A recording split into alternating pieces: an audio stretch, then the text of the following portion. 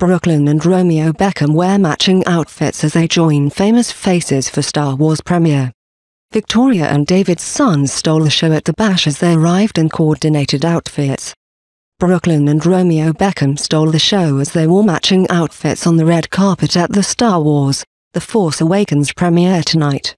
The brothers posed together among the famous faces outside London's Empire, Leicester Square, as Brooklyn was in charge, keeping a protective arm round his younger brother.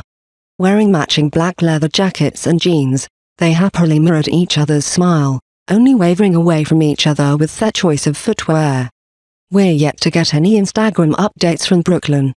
They joined the likes of Benedict Cumberbatch, Lupita Nyong'o, and the entire cast on the red carpet.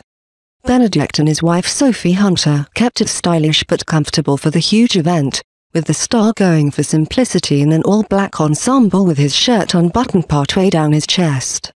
Sophie followed suit, bearing a turtleneck top with a high-waisted black and white skirt which fell well below her knees. Meanwhile, Lupita led the glamour as she flashed her legs in a striking black mini dress with a fishnet skirt over the top, adding silver baubles for a sci-fi feel. She added bright blue lippy for the dramatic look, and won for the best themed outfit of the night. Elsewhere, gorgeous Brit Daisy Ridley kicked off the premiere in style. Our virtual unknown before being cast in the J.J. Abrams co-created movie, it looks like the 23-year-old is taking to the red carpet with ease.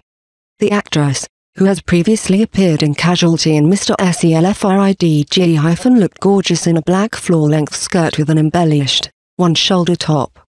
Showing off some skin in the daring piece, Daisy admitted she'd been looking forward to appearing at the UK premiere.